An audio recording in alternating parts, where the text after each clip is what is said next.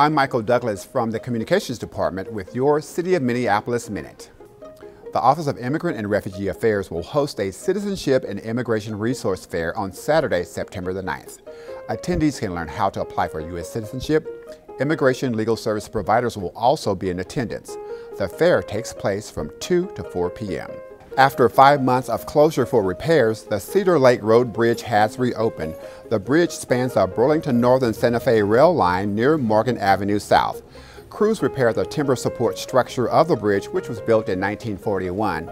The city will replace the bridge as scheduled in 2027. This fall, make a pledge to impact the environment and improve your health. The city's As You Go Minneapolis program is part of a transportation action plan. Once a week, instead of using your vehicle, try walking, rolling, biking, or using public transit. The change could boost your health, reduce your stress, and save you money. For more information on these topics or other city events or services, contact 311 or check out the City of Minneapolis website.